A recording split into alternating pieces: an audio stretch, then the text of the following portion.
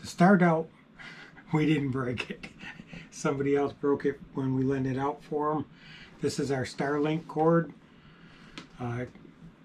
We did a little bit of a patch job that didn't quite work the way we wanted it to, and we're going to show you now how we're going to go about fixing it right.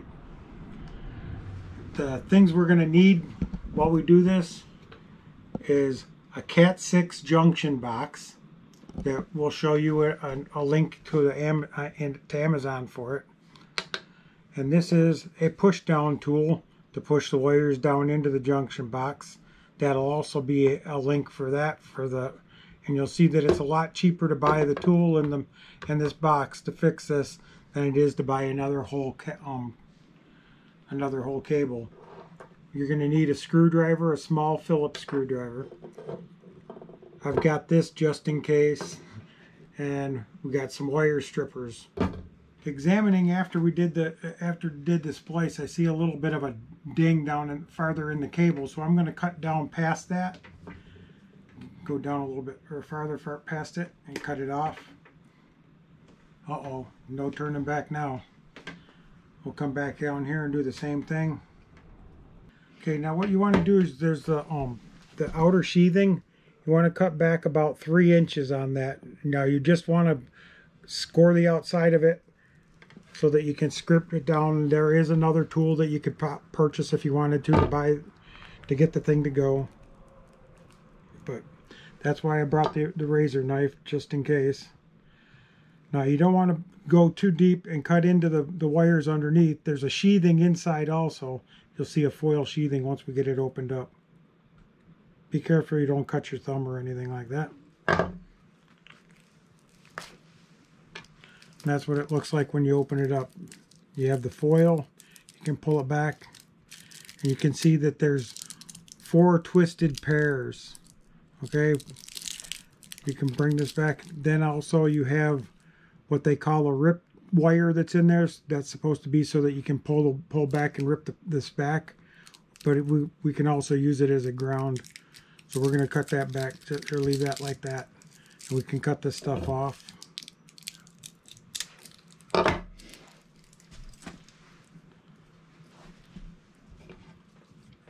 We'll do the other one. Now twisted pairs, what I'm talking about with the twisted pairs, you'll see it looks like that there's a white twisted with each one of the individual colors. If you separate those, what you'll find out is one is white and brown, one is just brown.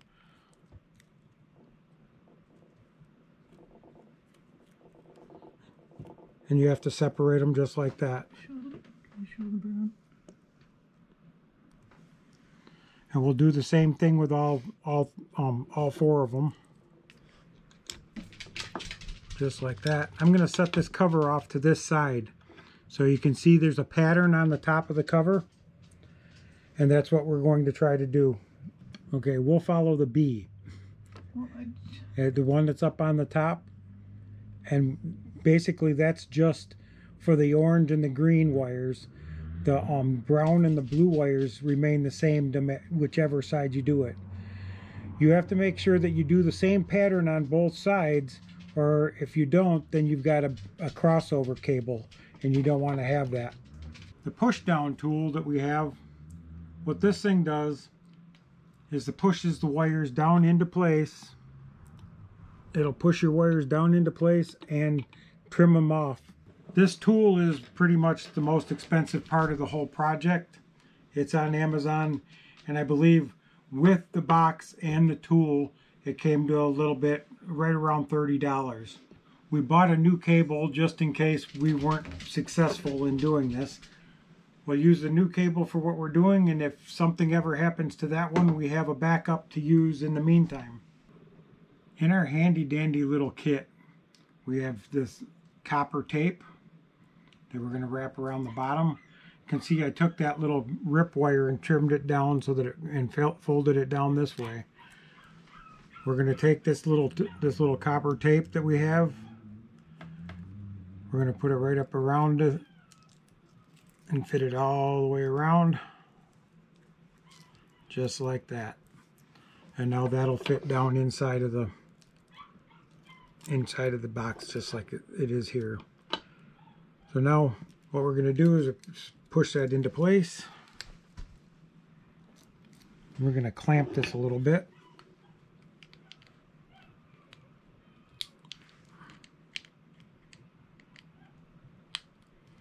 I'm not clamping it all the way down. I just clamping it a little bit so that it holds it while I do this.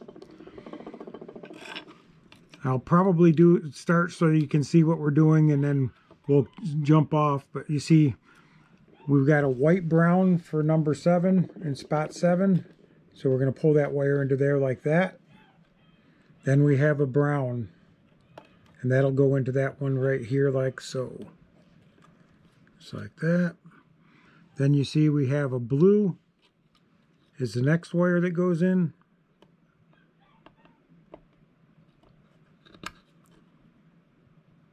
That'll fit down in there. Then we have the white blue.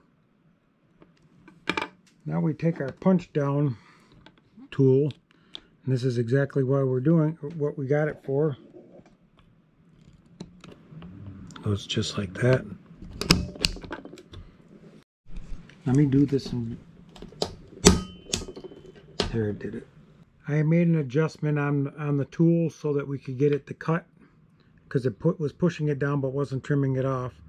So now we'll go ahead and do the next one over. And this is what it looks like when one side is all in place.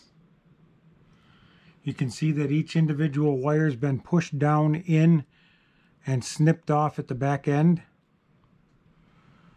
And now I'll go ahead and do the other cable. Okay, now we have both cables pushed down into our little coupler box. And take the coupler box, put it back on top. Put the screw in it and tighten it up. They give us these little zip ties, and on the bottom you can see the holes. You can slip this up through this way, put it back around through the other hole, and that helps keeps the wires from being pulled out of the coupler box. I'm going to probably wrap this to protect it from any weather. There are boxes that you can buy, the inline boxes that can clamp over the time, but that you can find on Amazon also. Okay, so there you have it. It wasn't really all that hard. This is being the first time that I've done this type of cable and using this tool. It took me a little bit longer, and we didn't bore you with me cussing and making a mess of everything. If you like this kind of video, give us a thumbs up. Leave some comments down below. And if you have any other questions, please ask them. We'll talk to you the next time.